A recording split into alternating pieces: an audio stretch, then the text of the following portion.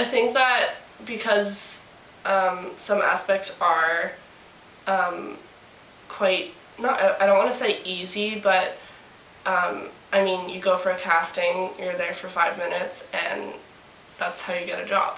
Obviously, you have to be very personable and likable, and girls are expected to be bubbly and exciting and, wow, this is so much fun, I'm so excited to meet you.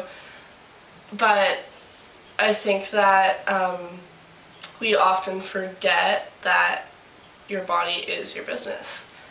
And in a way it seems like you don't really have to prove yourself other than the fact of depending on your looks. And I think a lot of girls and male models take their looks to a level where they don't need to depend on their intellect. Like, they know that their body and their face is good to go, yeah, so they just don't care. Exactly.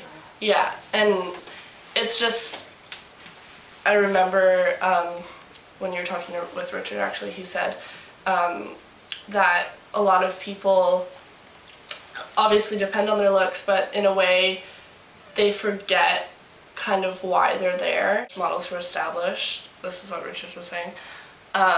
If a client knows he's going to get the shot, if a client knows that the model knows what they're doing, they're not going to give the newer models a chance. They don't, Toronto's market doesn't have that money.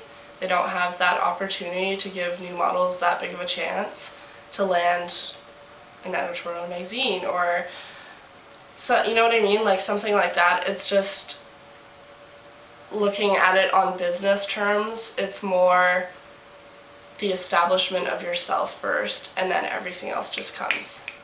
Because once you hit that mark, once you know the right people in the industry, once you kiss the right asses, once you are friends with the right people, then your career kind of sets sail.